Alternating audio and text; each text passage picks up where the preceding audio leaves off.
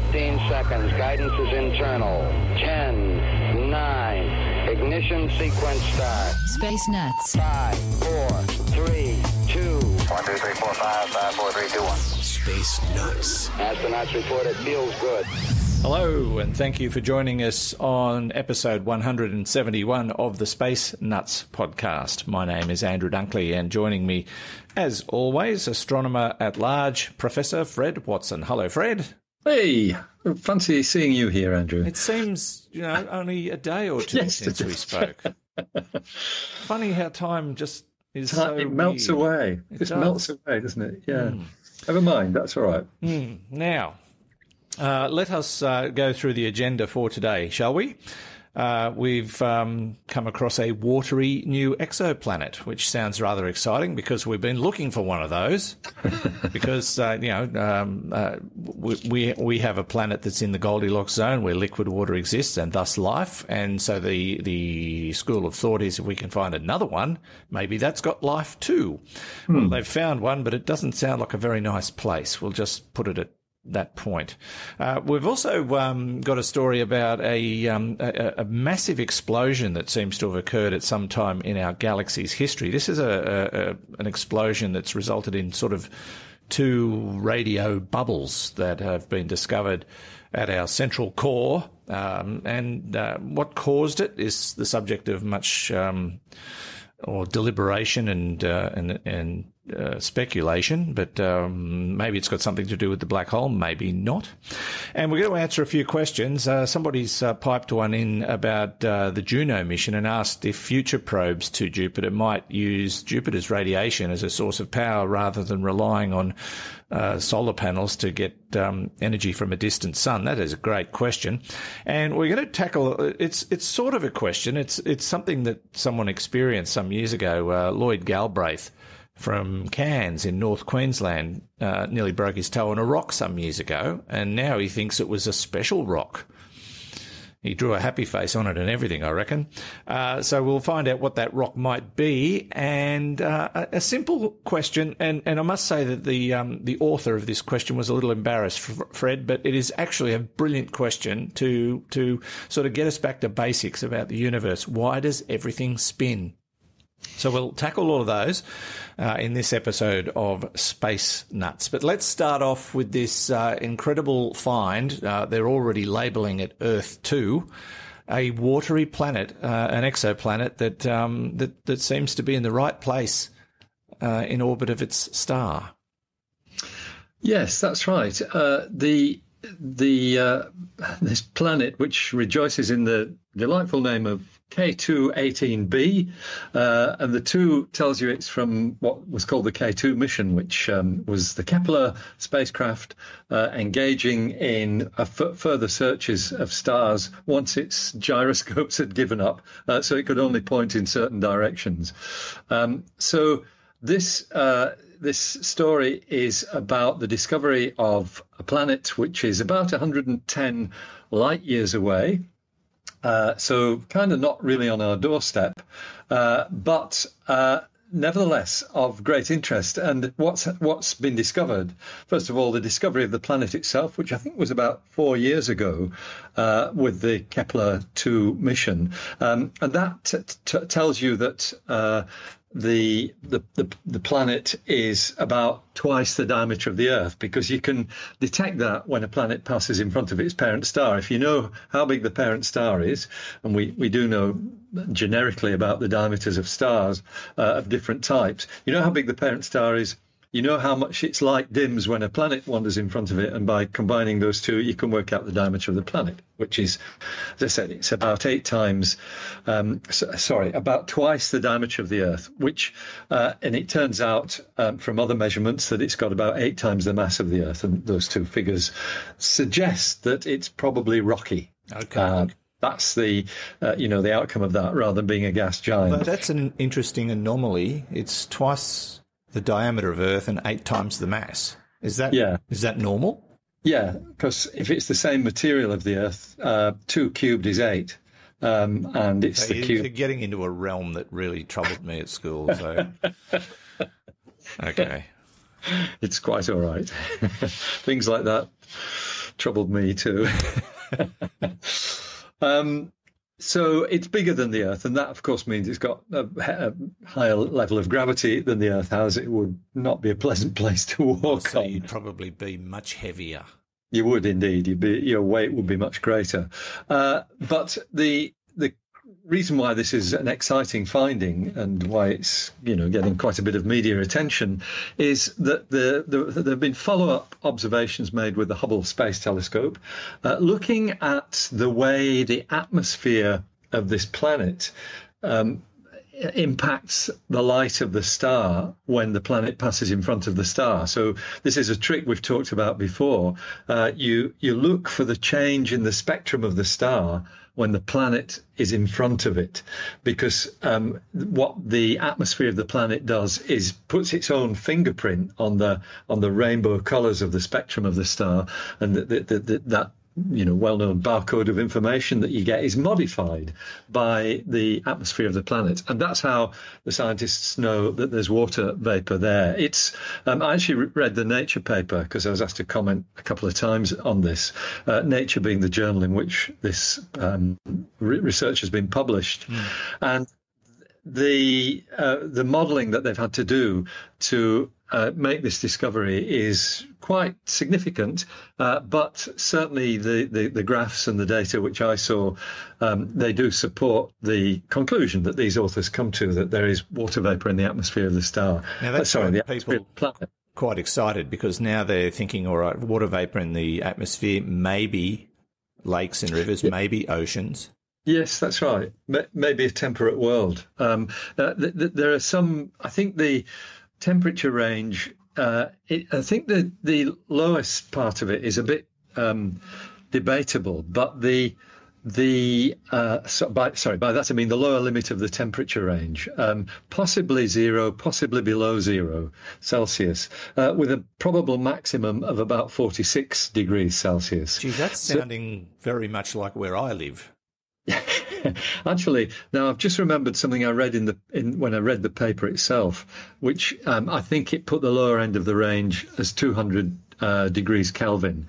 Now, 200 degrees Kelvin is minus 73 degrees Celsius, so it could be well below 0. But that makes it similar to Mars. Mars is that kind of temperature, and we know there's liquid water on Mars underneath its south pole, and probably occasionally there's liquid water elsewhere. Mars, on the other hand, has no water vapor in its atmosphere whatsoever, at least not detectable. It is there, but in minute quantities. Yeah. Whereas this object, K2-18b, does have, because it's been detected. Now, in terms of its habitability, one of the problems with this place, apart from its increased mass, which means that humans wouldn't really be able to survive there, one of its perhaps even bigger problems is that the kind of star it orbits, which is called in the trade an M-dwarf star, is known to have fairly violent outbursts, solar flares of a much more intense kind than we experience on the sun.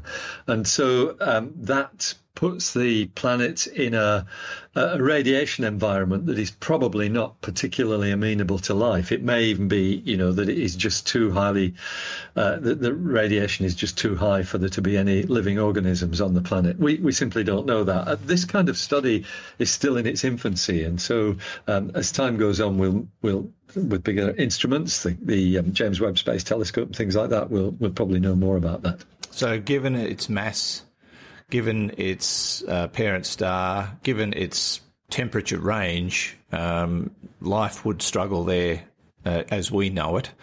And perhaps it's not a candidate to be an Earth 2. I mean, it's probably the best thing we've found so far in terms of a liquid water planet in a Goldilocks zone. But it sounds like it's got a hostile host as a star, as a sun, and a few other things going against it. So we might have to keep looking, Fred. Indeed. So it's probably Earth 1.3 or something like that, being Earth 2. But yes, we will have to keep looking. It probably won't be at this particular planet, though. I mean, it will be once we get the bigger telescopes, but sending a spacecraft there is not really on the cards. I did a quick sum that says that with the fastest spacecraft we've ever launched, it would take 1.5 million years to get there, and most of us lose interest in that kind of timescale. Yeah, and it'd be pretty boring, and I mean, you'd need to probably replace your pack of cards several times over while you're travelling. They'd wear out. But it's again the vastness of distance and time that really cripples us in all our endeavours. We're probably victims of our own success in many ways when it comes to astronomy, because we're finding these things and going, isn't this exciting? Except we can never go there, and we never really will find out.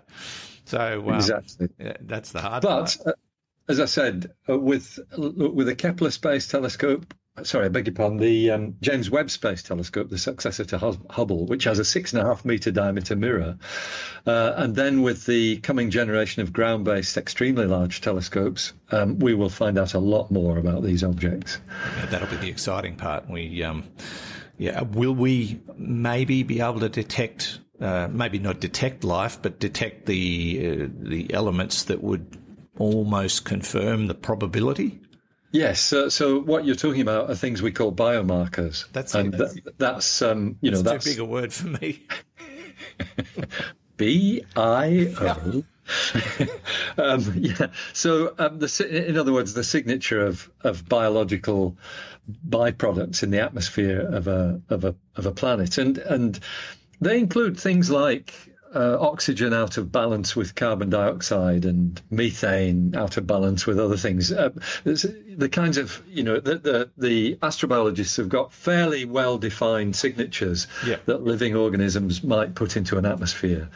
It's not actually as neat and tidy a topic as, you'd like it to be, but there is certainly a lot of work on this being done, actually by one person who used to work at our observatory, the Australian Astronomical Observatory, Vicky Meadows. I think she's at, I can't remember which institute she's at, but she's certainly been a very high-profile figure in NASA's astrobiology effort. So the Aussies are contributing to this as well. Very good. All right. Well, maybe not this planet, but I'm thinking very soon we may well find an Earth 2.0 that is in exactly the right place, is exactly the right size, next to exactly the same star as ours, or one similar, or just right. And that could be a candidate for future investigation. Who knows? You're listening to Space Nuts with Andrew Dunkley and Fred Watson. 0G, and I feel fine. Space Nuts. Now, Fred, to a discovery a little closer to home. This is a discovery that's just been published.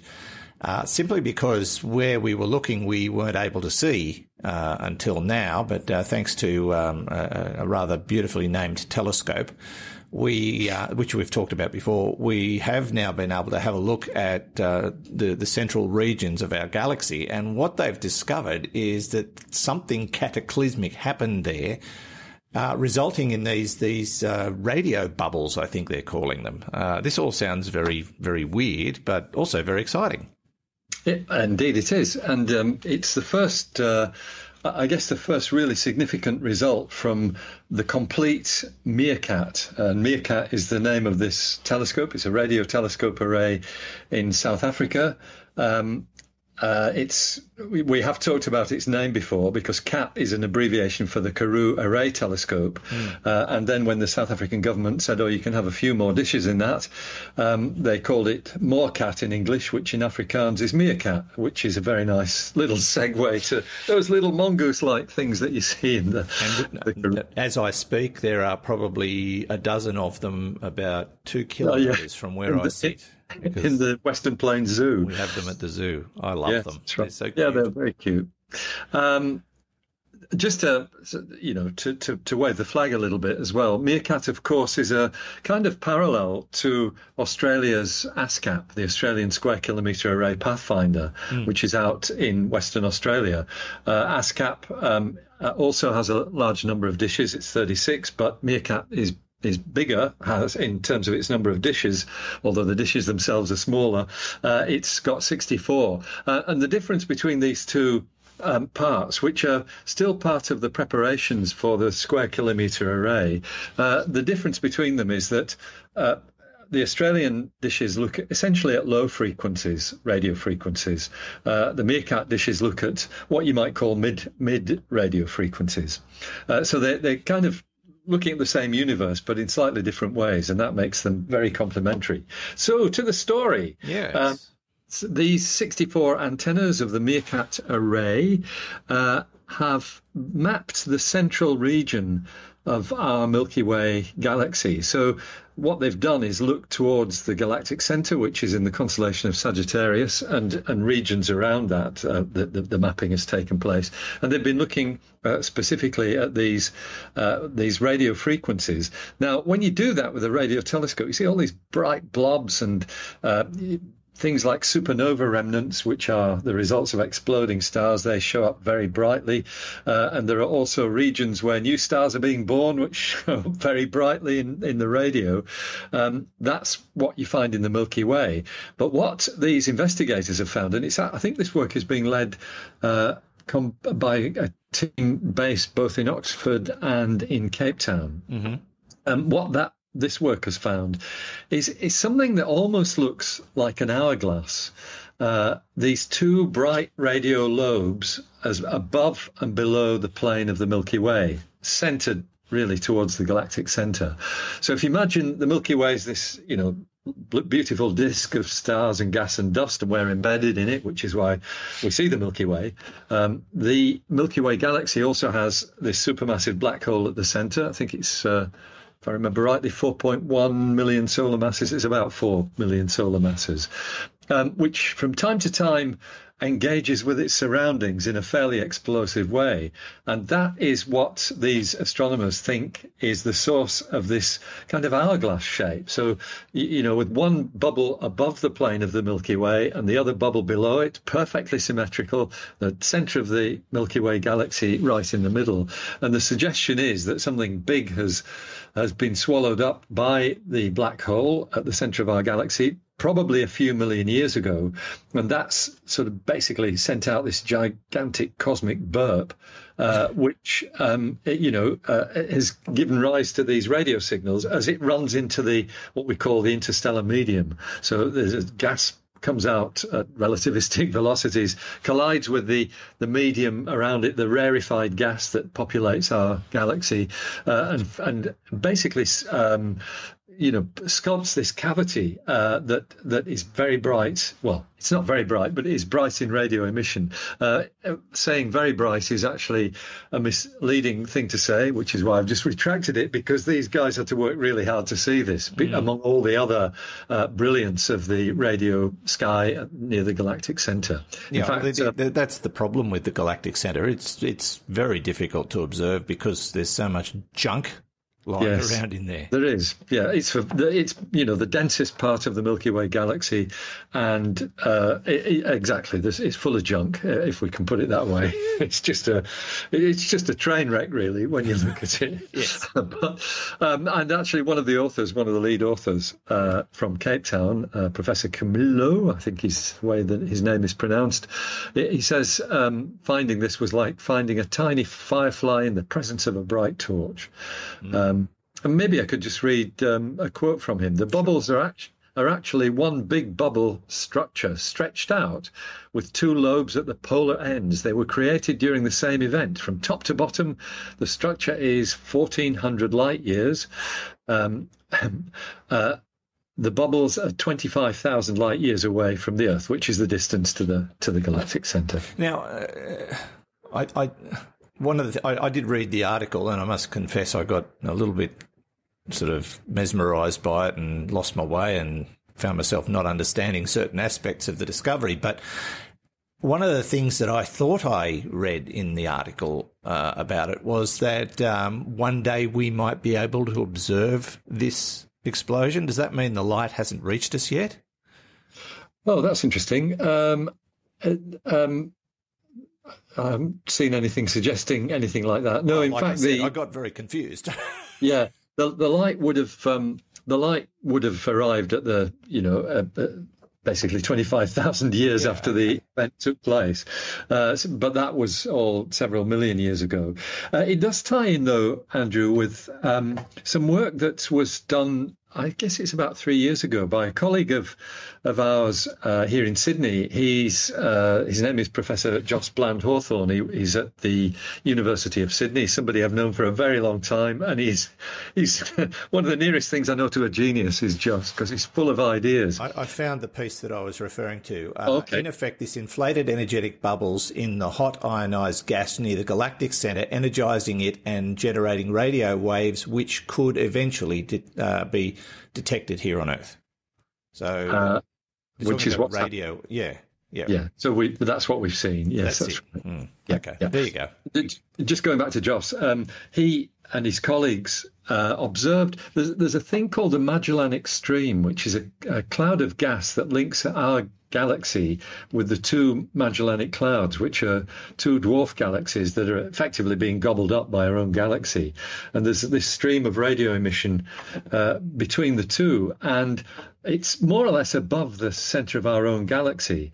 And Joss and his colleagues detected a brightness in the radio emission from the Magellanic Stream, which suggested that at some time in the past it had been energized by what sounds like the same event. It may have been exactly the same event that we're talking about now. Okay. This bubble of radiation blew out of the galactic center and lit up the Magellanic Stream. So we can see its evidence there as well. Or it could be an entirely separate event. I'm just speculating here, but that's that's the kind of thing that radio astronomers are looking at. As for what was the cause, as for what the black hole engulfed or whatever it is that happened, we don't know.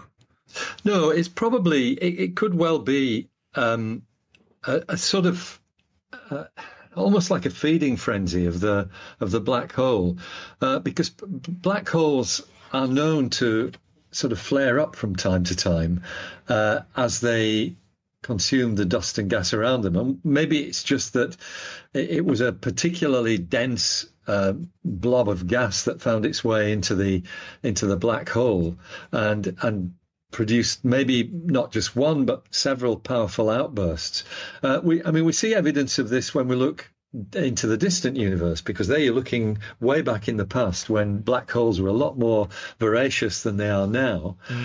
And what you find are what we call quasars, and quasars are exactly this. They're black holes that have gone ballistic because they've got so much stuff to consume, and they're growing rapidly. They're also generating intense magnetic fields which are shooting up jets to the north and south from their poles, and causing great brilliance at very great distances, which is what we now call quasars.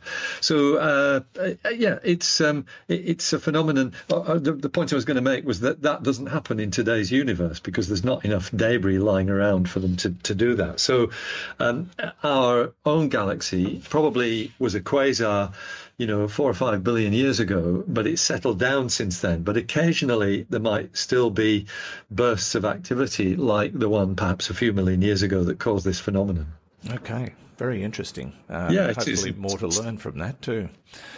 We will wait and see. You're listening to the Space Nuts podcast with Fred Watson and Andrew Dunkley. Okay, we checked all 4 systems and keying with a go. Space Nuts. Once again, want to send a big thank you to our patrons who are growing in numbers, and that is fabulous. If you would like to become a patron of the Space Nuts podcast, you're welcome to do so. It's not mandatory. It is a voluntary thing. You can do it at patreon.com/spacenuts. There are different tiers of support, and you can find out more about it by going to the site and reading up on it. And if it's not for you, that's fine. Patreon.com/spacenuts if you would like to sign up as a patron. And don't forget, you can chat to other Space Nuts people, Space Nuts, I think we call them, at the Space Nuts Facebook page. So just do a search for the Space Nuts Facebook group in your Facebook search engine, and you should be able to find it. And put your name down to join up, and meet other people. They're talking to each other, Fred, fairly regularly now. The latest thing is comparing telescopes. which that's good. it's actually quite fascinating. Yeah, and when they start getting into the techno speak, I sit there and go, uh-huh. It's really, really, really good. So lots to do online while we're not around. And, we do appreciate your ongoing support. Now, some questions. We'll go to this first one from Michael Johnson. Michael Johnson? Yeah, Michael Johnson. Who has an interesting backstory, which I will mention. Dear Fred and Andrew, love your podcasts. I always try to catch up with the latest episodes on my way back home from my harp gigs while on country tour. On the subject of the Juno mission, I'm fascinated by the amount of radiation that Jupiter emitted. That Juno had to avoid its orbits around the gas giant without actually flying directly through the radiation belts about Jupiter. Would it be possible for future probes to harness some of the radiation to power the probe's electronics rather than having to rely on solar panels? It seems logical that the biggest power source would be right there near Jupiter compared to the conversion of light from a distant sun. Looking forward to your reply, Michael Johnson. Now, Michael is the resident harpist and composer with the Royal Botanic Gardens in Sydney. That is awesome. We're getting some classy people listen to us, Fred. I'm feeling a little bit outranked now, but it's good to have you along, Michael. Thanks for the question, and it's a good question. That is, obviously there's power there. Why do we need to sort of still rely on the sun when we're right next to something much more powerful at that position in space? Well, it's a good question. And greetings, Michael. And you probably know some of the people I know in the world of harp, classical harpism, like Alice Giles and other harpists that I've had the pleasure of working with from time to time. He does throw in a PS. Enjoyed your blues song on your website. You're never going to escape that. So I know. That's all right. That's fair enough. If I'm going to be known for something, it might as well be the blues. But look, what a great question. And in fact, Juno is interesting because that was the first mission to Jupiter that did use solar panels rather than an RTG, a radioisotope thermoelectric generator. Perhaps just to illustrate that, the Pioneers and the Voyagers and the Galileos all used RTGs, but Juno boasts these, what I think are the largest solar panels ever launched into space. So it might not quite be right because the International Space Station has got colossal ones, but anyway, they are big. Why didn't they use an RTG with Juno? Two things. One, solar panel technology had come of age, so that the 4% of what we receive, which is what Jupiter receives in terms of sunlight, was enough to power the spacecraft. And the other thing is that the plutonium isotope that's used in the radioisotope thermoelectric generators is getting more and more rare. It's actually more expensive, and it turned out that it was cheaper to build the solar panels, which is in many ways the bottom line. So that might go to the heart of the answer to this question, which is, we see those radiation belts as very, very dangerous. They have the tendency to fry electronics rather than make themselves useful. And that's exactly why, as Michael has said, that the orbit of Juno is highly elongated. It's so that the spacecraft spends most of its time on the outside of these radiation belts and ducks underneath them for a short time near the surface of the planet, or near the top of the cloud layers of the planet, and then ducks out again to avoid its electronics being fried. I'm not sufficiently well versed as an electrical engineer to know whether you could ever harness that energy that's in the radiation belts. But I think the bottom line is likely to be that such technology, if it exists, might very well be more expensive to implement than simply good old solar panels, which are now at a level of sensitivity that actually make them a viable alternative. Yeah, cheap as chips these days, and of course with the battery systems that are available, you can just keep recharging them, and it's and it relatively lightweight too, I suppose, in the scheme of things. But very, very efficient, and the new technology in solar panels is they're incredibly efficient when you get to the high end versions of the product. So it does make sense, and they're easier to point in the right direction too, I suppose. So there's all sorts of benefits to solar panels.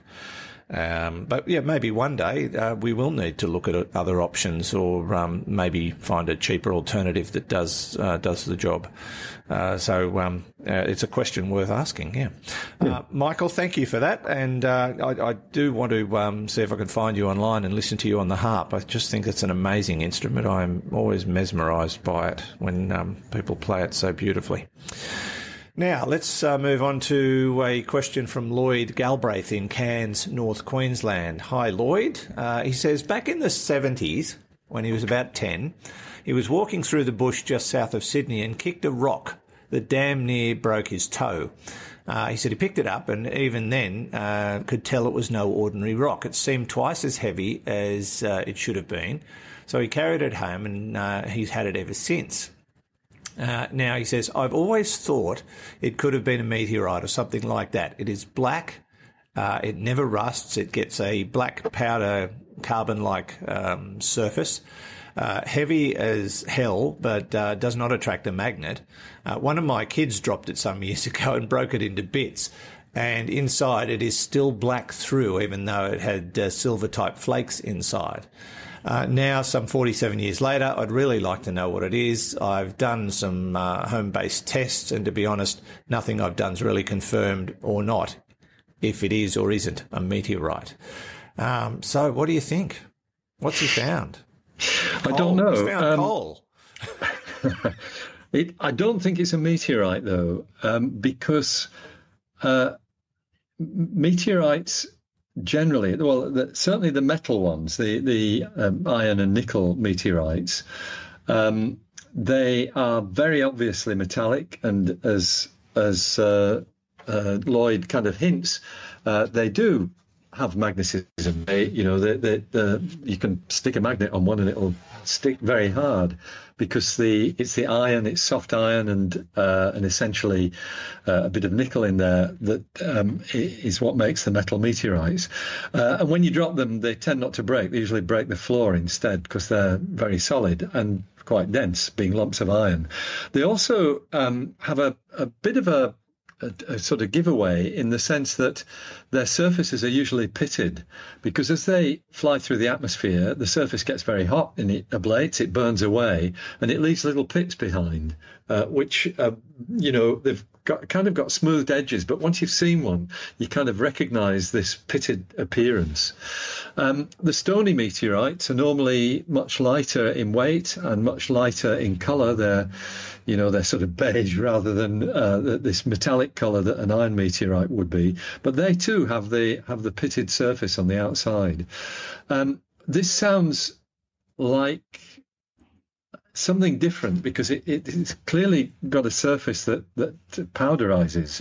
It gets a black powder carbon-like surface on the. Sorry, it gets a black powder carbon-like on the surface, heavy as hell, which that suggests a metal meteorite, but I suspect it's something else.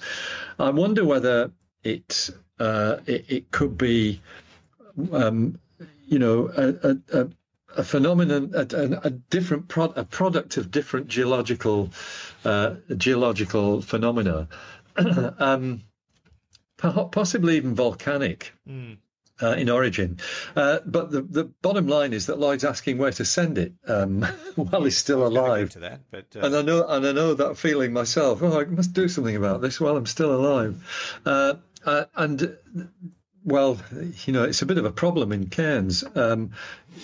The kinds of places who would certainly be able to give you information about whether it was meteoritic would be the Australian Museum in Sydney or the University of Western Australia in Perth, because they've got probably the best collection of meteorites in the country.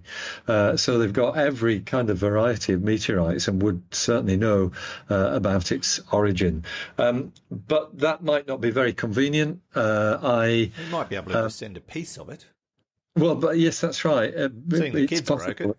Since the kids broke it into bits, that in itself makes me wonder whether it is meteoritic, because meteorites are usually much more firmly stuck together than that. And as I said, if it's an iron one, you drop it and it breaks the concrete or the floor that you've landed on. I'm sticking with the coal theory in that case. You think it's a bit of coal? Well, Could be coal. yeah. Why not?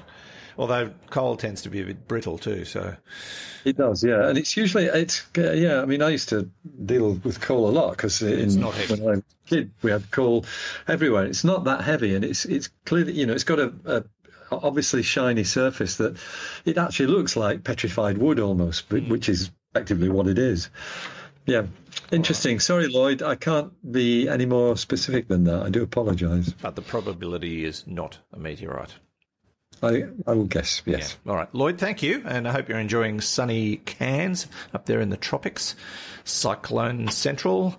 Sorry about that. Now, let's move on to our final question, and this one came in only like yesterday or today, but I'm throwing it in there because for two reasons. It's a question that obviously came to mind in that it seems so simple, and he's a little embarrassed asking the question, but I think it's a great question because it gets us back to basics. He says, "Hey, Fred and Andrew, this seems like such a simple question, and maybe it is, but why do planets spin in the first place? I understand that gravity attracts the planets around the sun, but what caused the planets themselves to start spinning? I know stars and planets are formed in clouds of gas and dust, which are constantly in motion, but I imagine Fred can probably explain it in a better way. Been a keen listener for 2 months now and listened to 165 episodes. Gee, Miles, get a job." No, I'm kidding. Thank you so much for making my job so much better. He listens while he's at work. So he has got a job. he has got a job, yes. Thanks, Miles. It is a good question, and it's kind of goes to the heart of what we know about the solar system. And actually, Miles has already put his finger on it in the sentence that says, "I know stars and planets are formed in clouds of gas and dust, which are constantly in motion." And that's exactly what's happening. So you've got a cloud of dust and gas, and it's kind of swirling around. What tends to happen is that you find little eddies of almost like air currents within the cloud of gas. And these are going in all sorts of random directions, and they're all over the gas cloud. But over time, what's happening to this gas cloud is that and dust as well, is that it's collapsing under its own gravity. So it starts to collapse. And as it does, you get of all this mishmash of rotating eddies within the gas cloud, there emerges from that a preferred direction of rotation. And so the gas and dust cloud itself begins to rotate. And that is what we see. It's the fossil of that rotation that we see in the sun, the planets, the way they spin, the direction in which they spin. Virtually all of them spin anti-clockwise, as seen from above the solar system's north pole. That includes the sun as well. And that's the direction in which the planets revolve around the sun. So that it all comes from the rotation of the dust and gas cloud itself. So as that collapse took place, the central regions got very dense and eventually turned into the sun, a baby star, because the density, the compression was sufficient to raise the temperature, so that you got nuclear fusion taking place, and the dust and other gaseous debris around it flattened down into a disk, which once again carried the rotation of the gas cloud with it. And it's within that disk that the planets formed. So once again, this direction of spin is a fossilized version of the way the original gas cloud was spinning. Okay, fascinating. So I would have thought that it was just a symptom of the Big Bang and we're just spinning because of the outward blast that continues to this day. But obviously, yeah, there's a lot more at play. And there are some things in the universe that don't spin the way everything else does, but that's probably because of an intervention, and I guess Neptune would be an example of that. It's Uranus, that's right, on it, which is kind of on its side. In fact, it's its north pole is slightly below its, the plane of its orbit. So you could say it's upside down because it's nearer to being upside down than right way up. Exactly. All right, Miles, thanks for the question. It was a really good one. Appreciate you putting it forward.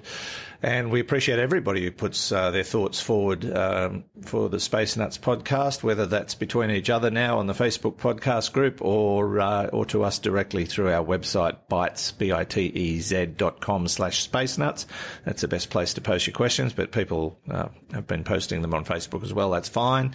But keep them coming. We'll try and get to as many as we can. We seem to be bumping off fewer than arrive, but sometimes people ask questions we've already answered, and we'll let you know if that's the case. And that's about it for another week, Fred. Thank you so much. It's a great pleasure, Andrew, and I hope we'll talk again in a week's time. I hope so too. Catch you soon. Yeah. Professor Fred Watson, astronomer at large, and thank you again for supporting our podcast. We'll talk to you again real soon on Space Nuts. Space Nuts. You've been listening to the Space Nuts podcast. Mission complete, Houston. Subscribe to the full podcast on iTunes and Stitcher or your favourite podcast distributor. This has been another quality podcast production from Bytes.com.